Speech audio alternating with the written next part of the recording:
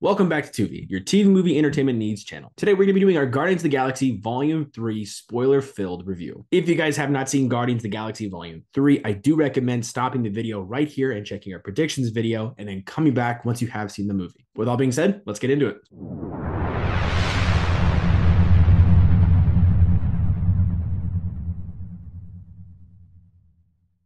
Guardians of the Galaxy Volume 3. I mean, what more can I say other than it's emotional heartbreak with a smile on your face? First things out of the gate I really want to talk about is the lack of death in the movie for the Guardians. None of them actually died. I'm not saying it's a bad thing, but I'm thoroughly shocked that we still got the full story of Rocket and everybody with him and nothing happened. And I think that's, for my opinion, great. I'm glad no one died. I was not ready to handle all that. But what I also wasn't also ready to handle was Rocket's backstory. I did not think that was going to just be like a gut wrencher the way it was. Overall, this movie, start to finish, has been exactly what we've been needing from Marvel. Of course, that when we talk about this movie, it's going to be high regard for this movie because it's three chapters that span over almost 10 years with the Guardians of the Galaxy, my favorite group on both screen and comic. And it was an emotional journey to finally see it go full circle. I cannot stress enough how great of a performance Bradley Cooper gave for Rocket Raccoon in all three movies, but especially this movie, as it is very centered around Rocket. And as we later find out in this movie, that this entire story has had Rocket be our main character. Well, I know Star-Lord has been presented as our protagonist. It's really been Rocket's story the entire time. Bradley Cooper, like I said, is phenomenal. He did great in this movie. He gives very great performances as Rocket, both as through the years when he's growing up, and then after he has this realization of who he truly is, and that performance afterwards is just great. And Sean Gunn and everybody else was portraying the progressions of Rocket and the backstory and the flashbacks was great. I mean, the hardest scene to watch is definitely Lila's death when he gives that haunting scream of just that echoes throughout the little chamber, and having Floor in a panic and Teef just in a shock state. It was just, it broke me, man. A lot of this movie is surrounded by the Guardians, and the Guardians specifically.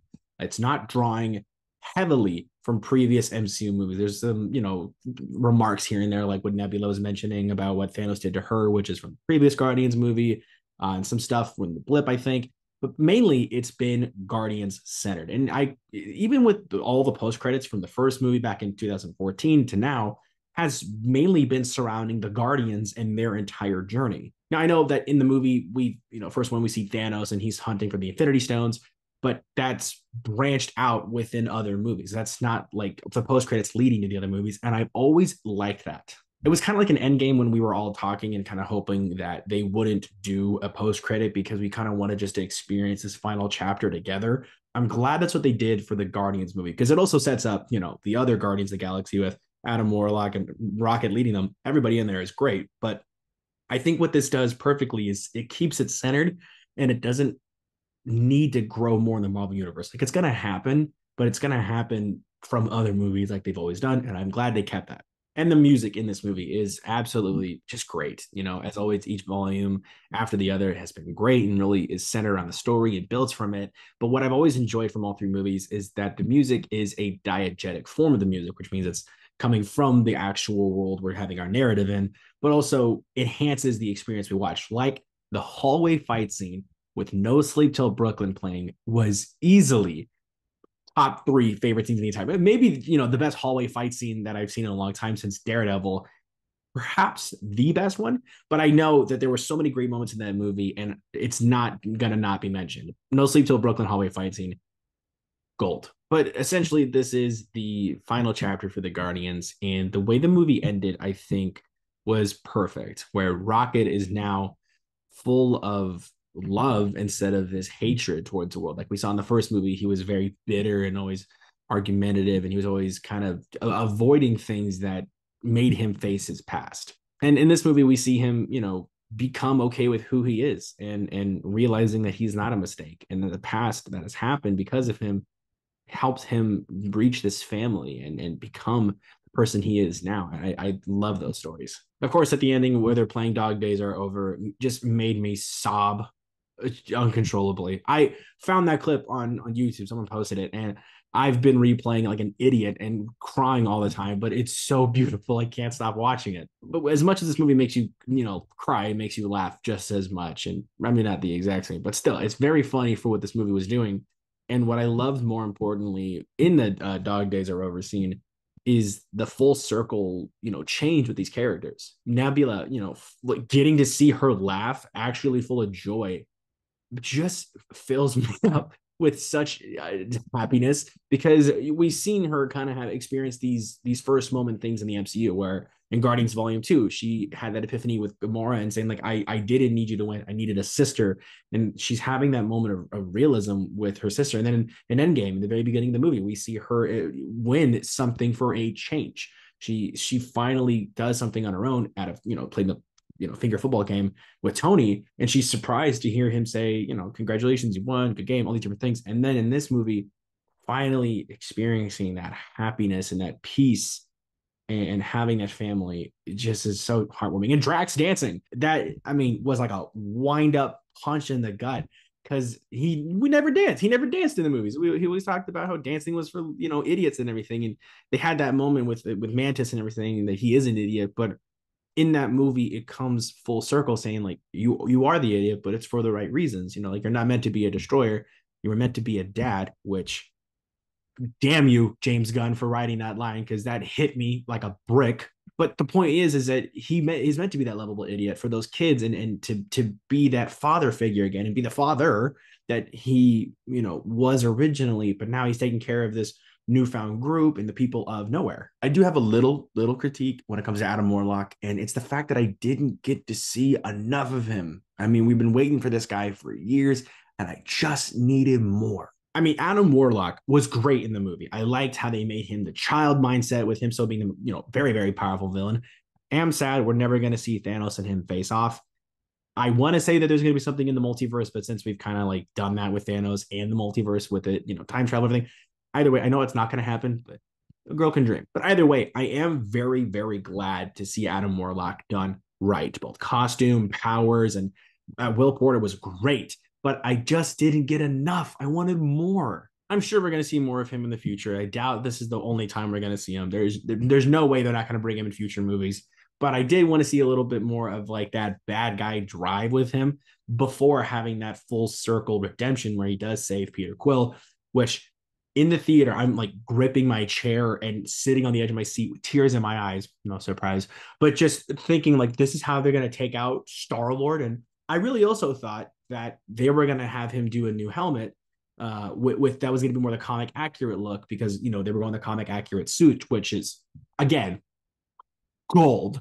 But I think that's would have been a great time for them to use the helmet. But James Gunn's story doesn't necessarily also match with the MCU, because in Volume 2 we see it get broken, and then in Infinity War he's got it back, which was not his choice. That was the Russo brothers. Not saying they're idiots or something, but James Gunn has recently come out saying that some of the choices that they made in those movies wouldn't necessarily be his choices, like Star-Lord hitting Thanos and not pulling the trigger quicker was kind of his critiques. But it's nothing that doesn't make sense in a way where it's continuous from the stories we've seen. But again, I would have liked to see that helmet.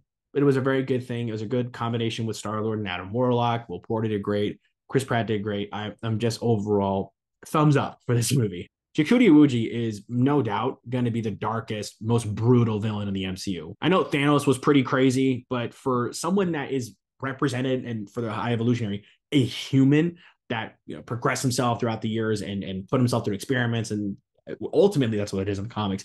But in this movie, not really sure what his backstory is. Essentially, maybe they change it, but that's the thing. They also don't go into it, which I think is good. It's not important. But either way, he was a lot.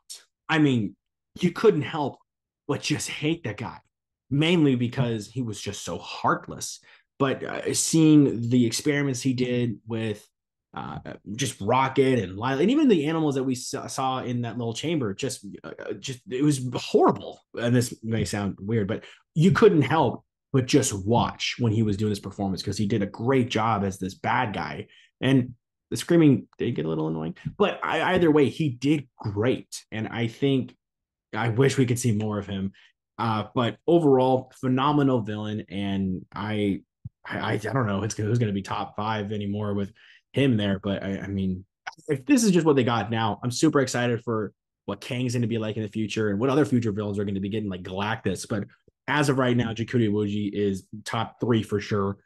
I phenomenal. Jakuti Iwuji jumping back and forth between DC and Marvel was great. And I don't know if anyone else out there caught this, but there were also two other DC actors that were in this movie from Peacemaker and The Suicide Squad. The two people in that movie were Jennifer Holland and Daniela Malaquire, who Jennifer was the security lady at OrgoCorp, and then Daniela was, I think, Yura, the purple girl that they hold hostage in the elevator. It was kind of fun seeing them bounce from the projects and kind of seeing them as like fun little cameos if you caught them. But as well is in The Suicide Squad, Palm Clementjep was one of the dancers at the bar. And then, of course, Sean Gunn being in both as either Weasel or Kraglin, which Kraglin, still great. We got to see more of Cosmo, the space dog. I was so happy to even just hear that Cosmo was in the holiday special, but now we got to see more of her. It was great. Maria Bakalova and Sean Gunn were a great duo back and forth as Cosmo and Kraglin. I really liked their levity in the movie, and it was truly great to see more of Cosmo on the big screen. I hope that this is not the final appearance. I do want to talk a little bit about Gamora and the Ravagers. I think making Gamora an entirely different person from what we've seen in 2014 and 17 is brilliant. It kind of does remind me of that song by Celeste and the line being, strangers to friends, friends to lovers, and then strangers again. Is very heartbreaking to see in that line, that the line where she goes, I bet we were fun, and then Starlord goes, you wouldn't believe it. It is heartbreaking to see, but it helps also kind of Peter move on from being with the Guardians, because he was gonna stay with Gamora, but it helps him move on to go back to Earth and be with his grandpa and kind of be his own thing and not anything with the Ravagers or the Guardians and just be Peter. I do think it was great though seeing more of the Guardians from Volume 2. We got Sylvester Stallone back as Takar, Michael Rosenbaum as Martin X, and in this time, instead of it being Miley Cyrus's mainframe, we had Tara Strong. Now, I was kind of hoping to see Michelle Yeoh as Aletta O'Gord and Ving Rhames as Charlie 27, but maybe there's a good chance the Guardians will return for a Disney Plus project, but it's the traditional Guardians, the ones we were seeing with Mainframe, Charlie, Aletta, Stakar, and Martin X. Maybe they're going to have their own space adventures similar to what their comic book was, because that's who the original Guardians was, plus Yondu, which is a fun little reference I caught in my rewatch for Volume 2, where Yondu and Rocket were in that prison after they had the whole mutiny thing. And Yondu was like, my friends, the old Ravagers, weren't so different than you and your group, which is, I thought, a kind of a fun little nod. But and maybe that something could happen. Maybe, hopefully so. We've also had a Howard the Duck cameo go through all three movies, voiced by Seth Green. And also the broker was also in there very quickly during the poker scene. Thought it was kind of cool that he survived the Xandar scene and he's now either stationed on Nowhere with the Ravagers. Either way, it was really great to see, as well as Howard, now an official Ravager. I can go on and on for how great this movie is for both music, visuals, but what this ultimately is the last straw for Guardians. And having it go out in this very cinematic, very heartbreaking, and very joyful way is something that I couldn't believe almost 10 years ago. Because when their first movie came out, not a lot of people knew about the Guardians. I had a brief, summary of what they were, but didn't know enough to kind of be excited. I was still kind of skeptical, as we were kind of, I think during that time, Dark World came out, so we were a little hesitant for this new movie. But I remember going to see that movie with my dad, and we both walked out. We didn't say a word, which is very rare for a lot of movies where we don't have something to talk about, like whether it's a great scene or whatever. We were stunned from the moment we sat down to the moment we got in the car. We were just taken away, because I feel like there's nothing that happened like that before, and nothing can happen like that again, because I don't think a movie like this could ever happen again, not just from Marvel, but just period. Having this, ragtag misfit desperados of just these group of people that were broken coming together to make this family, and this team that started off as only 5 and ended with 9. It's great to see this transitional story go from these criminals to heroes to Guardians, and it ultimately just being the last period of the sentence of the book that was Guardians of the Galaxy. I am forever changed by just not only this movie, but second one and the first one, mainly because James Gunn had a vision for these movies and it was executed perfectly. And the way they did these movies with the music and the comedy, was just unmatched. The second one's a little controversial with most people because it doesn't have that charm as the first one. Because I don't disagree. It's not the first one, it's the second one, which is meant to progress the stories. And I think when you rewatch it and not focusing on trying to have it live up to number one, you can focus on the minute details for each of the characters that we're building for not only this movie, but the last movie and the overall encompassing story that was the Marvel Universe. The VFX look great, finally. It's been a long time since we've had that. We had some good runs with Black Panther. We had some good runs with Shang-Chi and some Spider-Man. And I think a lot of Phase 4 was a lot of hit and miss. But like I said, we had some good ones. In my last video that I said, like Shang-Chi, Spider-Man, and Black Panther, I think were the standouts. But this one being a part of Phase 5 is it's going to be really hard to beat with the next Marvel movie. And I'm just at a loss for words. It's so great. If you haven't seen it, please go see it now. I know it's weird to do that in a spoiler video, but go see it. Overall, I get this movie a 1 out of 10. But with that one, put another one in front of it because it's an 11 out of 10. It's so freaking good. If you get the chance to go see it in IMAX, I highly recommend go seeing it in IMAX. It's really good on the big screen with all the colors and even just the screen ratio with it. Seeing everything in its glory is great. Love the movie. Love the music. Love the Guardians. And I'm just now saying this. I loved King Groot. I love Buff Groot. He is, I think, my number one favorite Groot. Maybe King Groot as we get more into that character, which is something we saw at the post credit. But King Groot was awesome to see even for that 1 second. But mainly Groot that can also regenerate quicker. I don't know if you guys caught that, but when he was putting in the rest of his body and after becoming that head spider thing, was really cool to see how he's a different Groot from what we saw in the first movie, because I think a lot of people were missing that this Groot in Volume 3 is not the same Groot as we saw in 2014, because that Groot is dead, but was reborn from that twig, grew up to be this thing, and now King Groot. Awesome. Also, if a lot of people are maybe reading something that's going on online, the I love you guys is not him speaking English.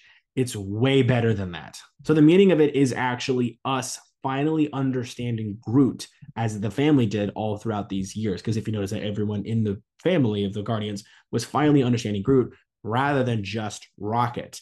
So it's not him speaking to us, it's us hearing him. We're finally a part of this family and we understand Groot, which when I read that, another wind up gut punch, because it's just a perfect note to end on, where we are a part of this family that we all know and love. But with that all being said, that has been my spoiler-filled review. If you guys are interested, check out the other videos that we have, and a new episode is coming out over our spoiler-filled episode on our podcast. It's going to be coming out this Wednesday, so be sure to click the bell for notifications, like and subscribe so you guys are caught up from when we post. But also be sure to check us out on Letterboxd. I constantly update the MCU watch list because I'm always watching other movies, so some things get changed around. It's never the same thing for more than maybe a week, but I updated it now for this movie. It's going to be on our Letterboxd in the description below. Go check it out. Also be sure to check us out on TikTok and Instagram. We're posting a lot of stuff there. Some stuff I don't post on the other one, so you never know which one you're going to get. And like I also mentioned, our Letterboxd, constantly updating, watching all sorts of movies. That's also going to be coming back to the podcast. We're trying something new coming real soon. Also be sure to comment your thoughts about the movie, maybe what your favorite song is, your favorite character, your overall thoughts about the movie. Thank you guys again for watching.